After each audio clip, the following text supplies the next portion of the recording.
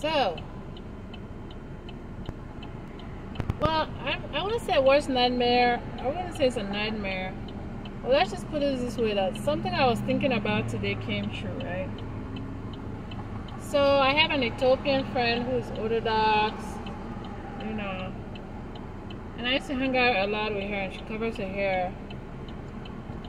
And I loved it, so once in a while I used to cover my hair like this, you know. And usually when I do it, I'm scared to go out because I don't want to be seen as a Somali or something like that, or Muslim, you know.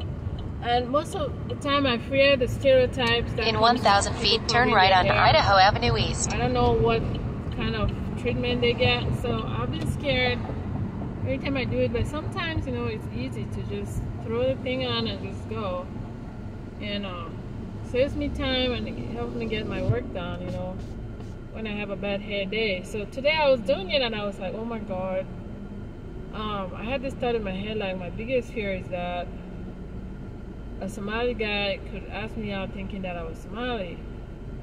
And as soon as I jumped in the car and I did like my first order with DoorDash, I went and delivered it, and guess what? My worst nightmare came true.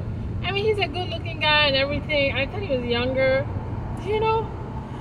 He was asking me about like a job. Turn right onto Idaho Avenue East, then turn left. Whatever. And I was telling him, and then he was thinking it was gonna be long. And I said, no, it won't be long. So I said, okay, if you're worried it'll be long, why don't you go to staffing agencies? Like, you can get a job like today and start tomorrow. And I was telling him some of the jobs I've gotten from them, and you know, where he could go. And out of the blue, he asked for my number. So I know sometimes people just want to, hello?